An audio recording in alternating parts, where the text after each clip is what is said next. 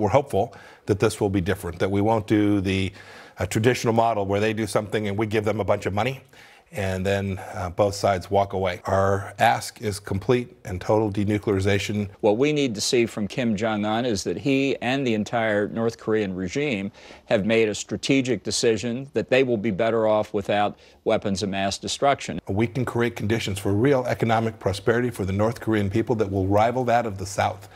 And that is our expectation. It won't be U.S. taxpayers. That for their sounds like people sanctions relief.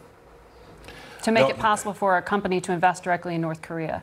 Ma'am, if we get denuclearization, of course there'll be sanctions relief.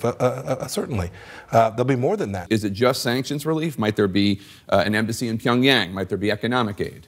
Well, I wouldn't look for economic aid from us. I think what the prospect of for North Korea is to become a normal nation, to behave and interact with the rest of the world the way South Korea does. Is there an appetite in Congress to provide that kind of investment or sanctions relief?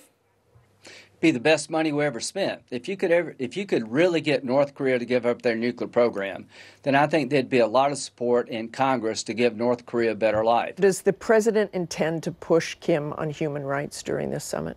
Well, I think he's certainly going to raise the question of the Japanese abductees. South Koreans are very concerned about South Korean citizens who have been kidnapped over the years, and it's a proper subject to raise. As part of that, are we in effect saying to Kim, if you give us what we want, you can stay on in power?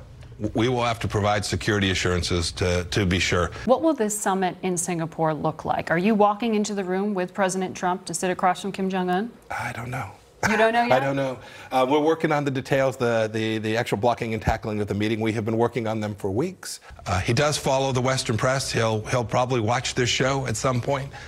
He's paying attention to things that the world is saying.